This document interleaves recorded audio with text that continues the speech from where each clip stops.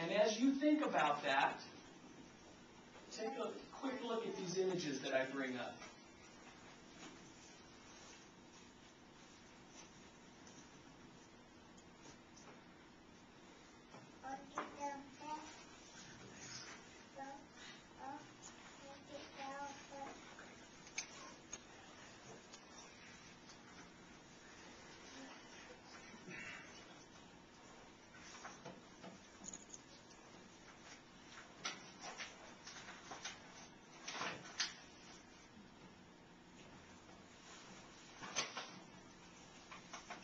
Does anybody recognize this last picture here?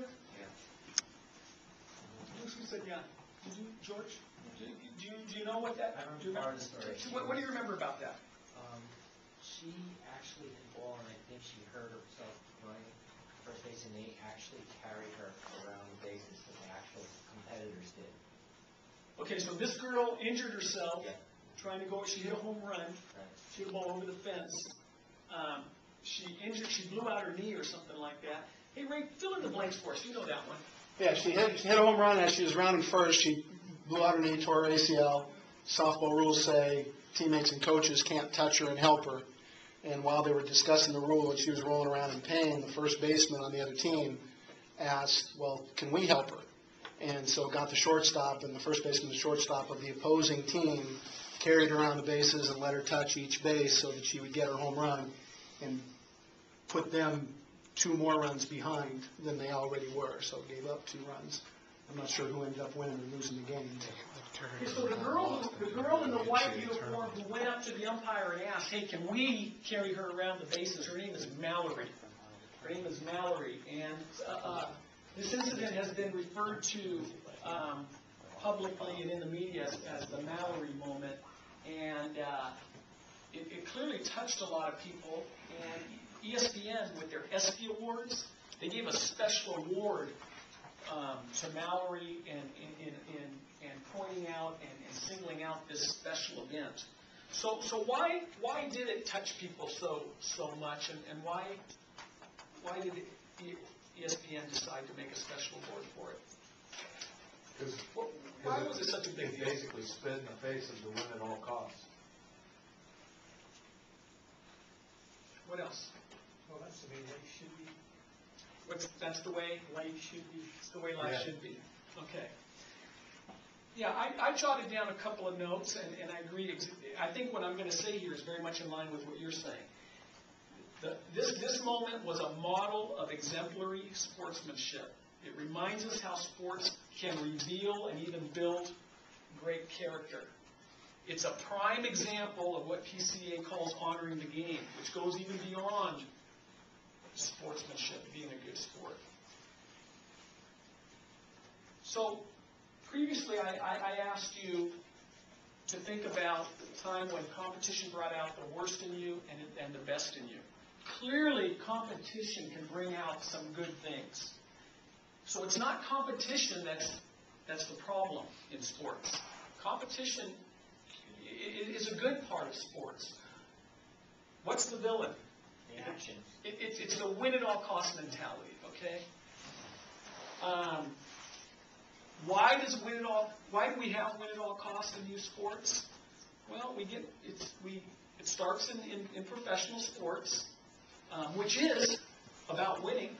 PCA doesn't argue that. Pro sports is about winning. It's a business. It's about making money, and the way you make money is you win. So it starts up there, but the thing is, youth sports is fundamentally different. Okay, we're not an entertainment business. We're not about making money. So clearly, we have to be different than that win-at-all-cost mentality. At PCA, we think that part of our job as coaches is to inspire our athletes to live up to their best and to help our athletes discover some of that greatness inside of them, the Mallory that they have inside of them. And quite honestly, we think that if you keep coaching, or if you're a player and you keep playing, eventually you're going to have an opportunity like this. You're going to get into a situation where you're going to have the chance to do something like what Mallory did. And we challenge you to respond the way Mallory did. And we think if you all and your fellow coaches around the country will respond that way, youth sports will be a lot better. So we're going to take a little time here to talk about the third principle. First two principles, what was the first one? Okay, we've got double goal coach, winning, teaching life lessons. There's three principles. The first one we talked about is the elm tree of mastery. The second one we talked about is the emotional tank. And so the third one is honoring the game. So one of the things we have the opportunity to do as coaches is build our own team culture. You're going to have a culture on your team. Your organization is going to have a culture. It's just a question of whether it's going to be the kind of culture you want. We think that if you don't shape your team's culture, you will end up with a win-at-all-costs culture because our kids are bombarded with that. We're bombarded with it. So we think it's very important that coaches deliberately do things to build an honoring the game culture. And by the way, we think this is a great thing, a great definition of culture. It's not only a good definition for us adults, but it's one that kids can also understand and get their hands around. Culture is simply the way we do things here. So honoring the game has to do with respect for 5 key areas.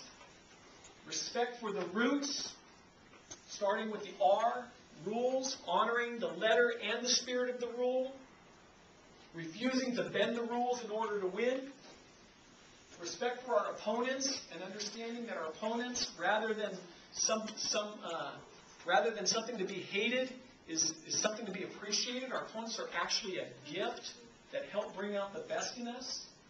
Respect for officials, understanding that we can't play a competitive sport without officials. Well, I guess you can in certain sports. It'd be tough to do soccer without the officials. But the officials are part of what makes sports fun. And remember that officials, just like us, are human. And what do human beings do? What's one of the things we all have in common as human beings?